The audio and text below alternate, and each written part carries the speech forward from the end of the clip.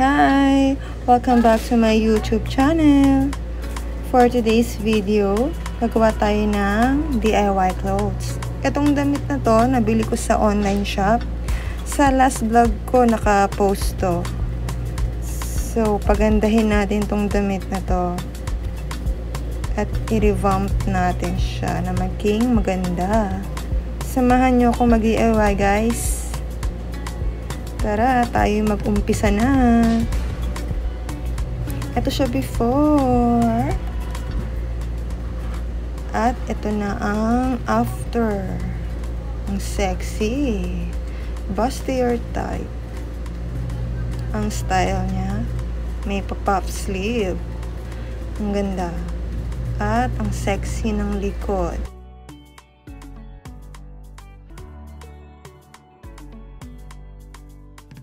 Itong damit na to, i-crop top natin siya. Bago natin i-cut, i-fold muna natin ng maayos. Ganyang fold para mas maayos yung gupit. Ayan yung itsura niya. Yung pinakalaylayan ang gagamitin natin at ito yon, i-cut na natin sa gitna. Then ito yung pinaka-body. And then yung tela na natira, yun yung sa pinaka-breast part. Itong shape na to ang gagawin natin sa paper. Ganyang shape sa cup size. So, bago natin yun gawin, papakita ko sa inyo kung paano ko siya kinat. So, kuha tayo ng bra. And then, i-shape nyo lang yung bra nyo simula sa dulo hanggang doon sa gitna. Yan. Guhitan nyo siya. And then, ikakat natin siya ng ganyang size.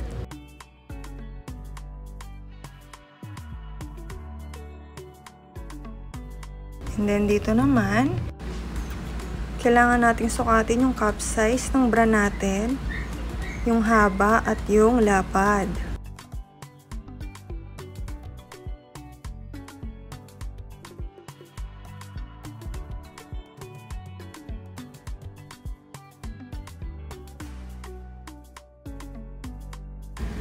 I-fold natin yung body, and then kunin natin yung kinat natin na paper.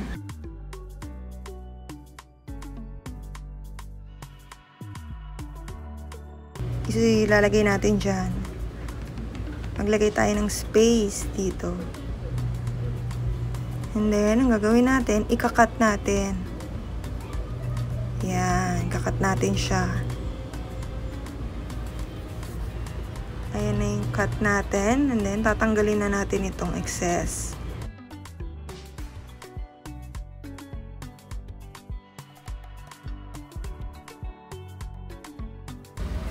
Yung sa breast part naman, ito ang telang gagamitin natin. Yung sinukat natin kanina dun sa bra natin, lalagay natin dito. So, 23 cm yung sa akin. Nag-allowance ako ng 5 cm pahaba.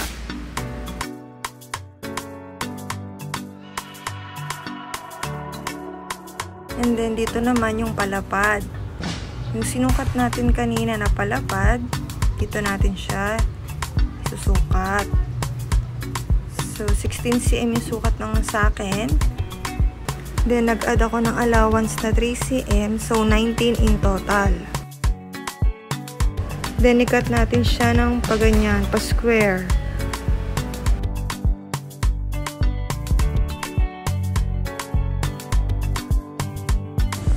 I-fold natin and then i-cut natin ng pa-curve.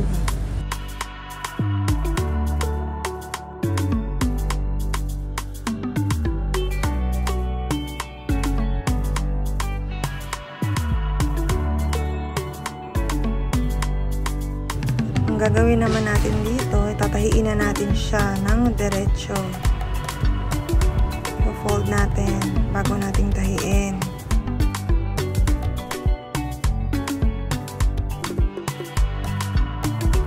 Same din dito. Dito maglalagay tayo ng garter doon sa breast part natin, doon sa tatahiin natin.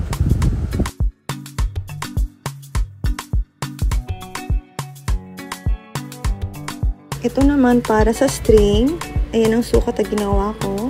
2 inch. And then, ikakat lang natin siya ng pahaba. After i-cut, pagduduktungin natin yung mga string na pinaggupit-gupitan natin na tela.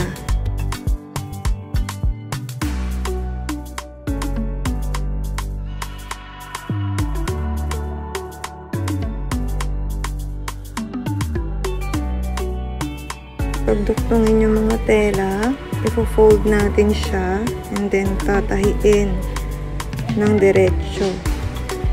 Tatahiin ng diretso pababa.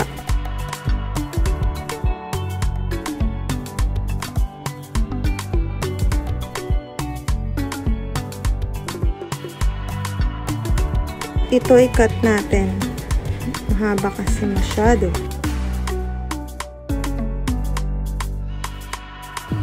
Itong natirang tela, gagawin din nating strap or string. Katulad niyan. Itong pinaggupitan kanina, kukunin natin yung sleeve.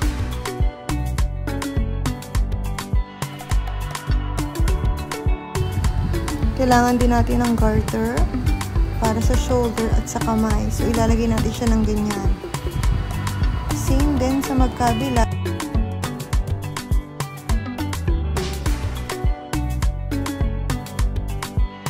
Then, ito naman sa may kamay.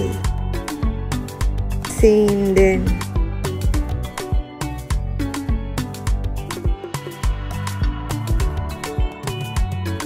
Bago yun, tatahiin muna natin siya at maglalagay tayo ng space para mapasok natin yung garter doon sa loob.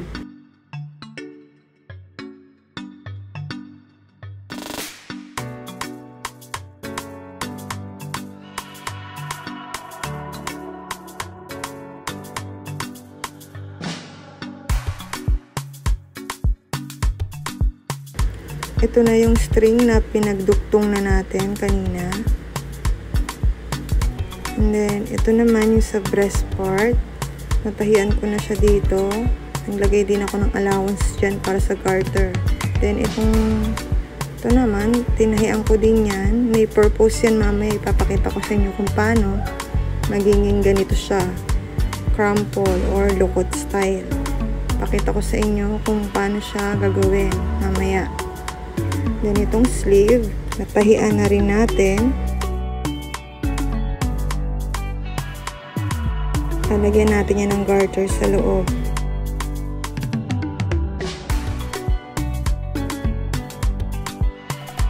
Diyan sa part na yan, natin ipapasok yung garter. Then dito sa body, natahian ko na yung pinakalaylayan niya. Ayan na yung tahi.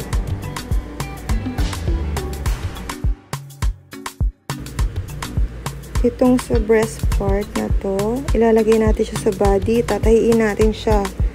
Ayan. Same din dito sa isa. Pag nagawa na natin yung crumple style. So, bago natin gawin yun, ipapasok muna natin yung garter sa loob. Diyan natin siya ipapasok. Bago natin itahi sa pinaka-body.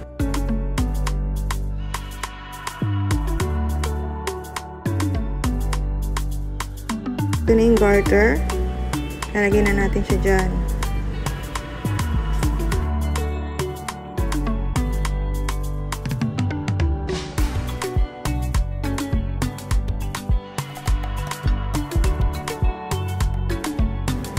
Same din dito sa may kamay para may crumple din siya.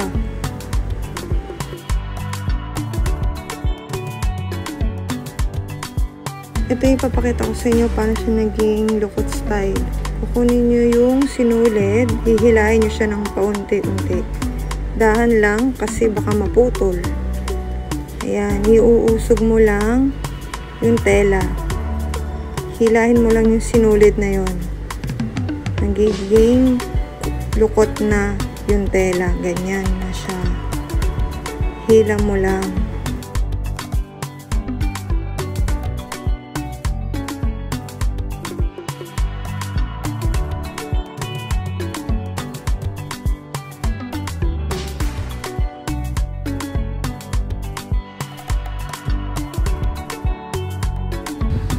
Ilagay na natin yung garter sa loob.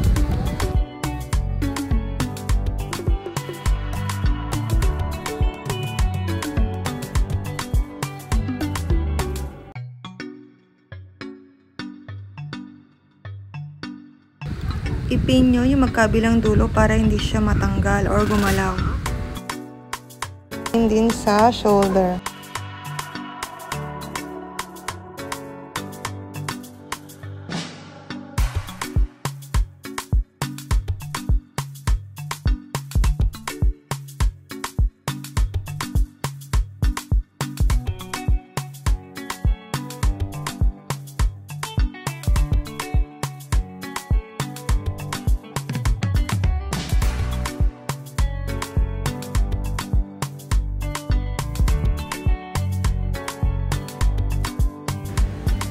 Ito na yung sa breast part natin. Natahinan natin siya. Yan yung itsura.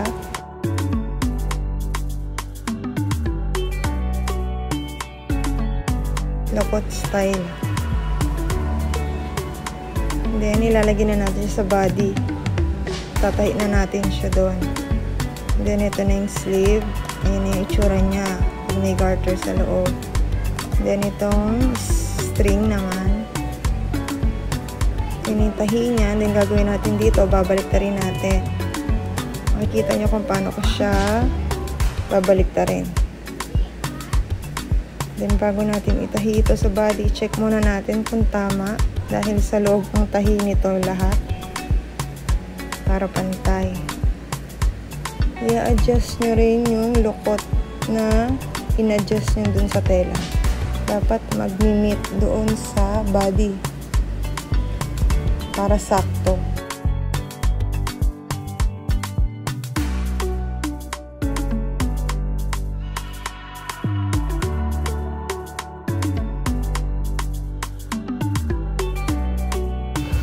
Wala kayo ng stick or manipis na bagay at yun ang gagamitin natin pang baliktad dito sa string.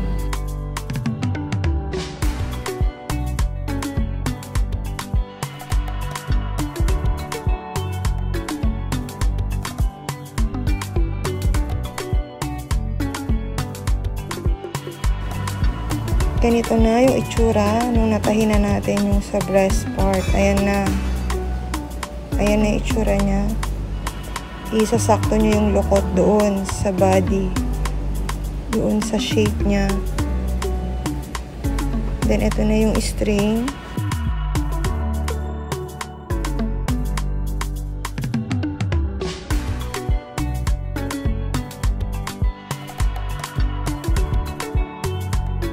Ito na rin yung sleeve. Ayan, okay na yung sa kamay niya. May garter.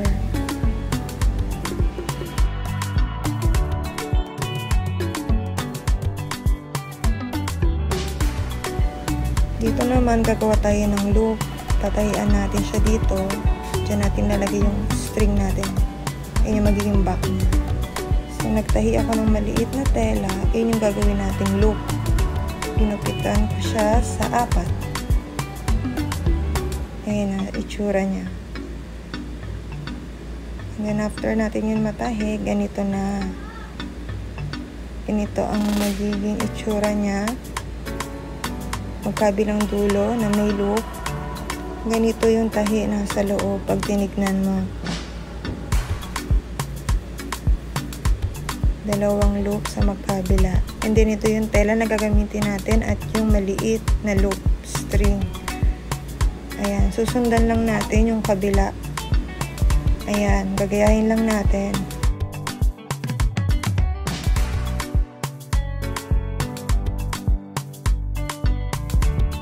Dito, ilalagay natin yung isa. Ayan.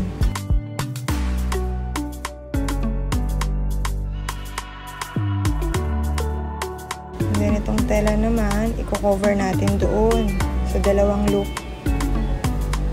And then, itatahiin natin yan. Padiretso. Ganyan.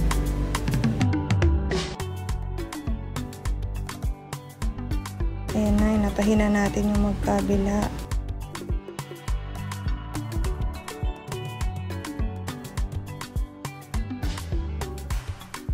Yung string, ipapasok na natin siya doon sa loop na ginawa natin. Ang magiging style niya ay pa-cross or X.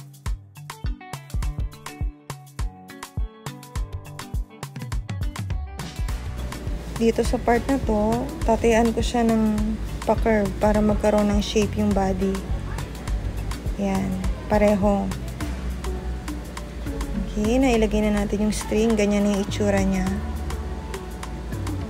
And then, ang last na gagawin natin ay yung sleeve. Ikakabit na natin. Dito natin siya itatahi. Yan, sa gilid nito. Dapat tapat sila pag tinahi mo.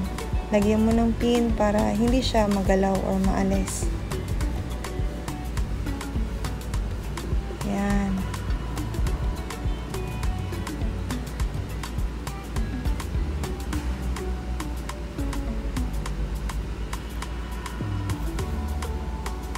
Same din dito sa kabila. Ganun din.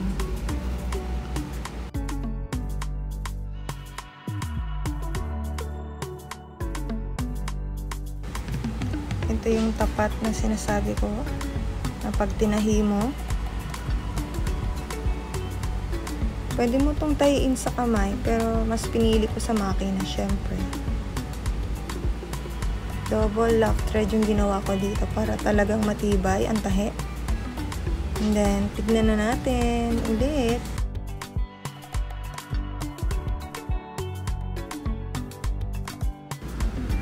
If nagustuhan nyo ang aking tutorial, please like, comment, and share. And especially, subscribe na rin kayo para sa mga kaabang-abang na gagawin nating DIY pa. More fashion pa at more vlog. Thank you!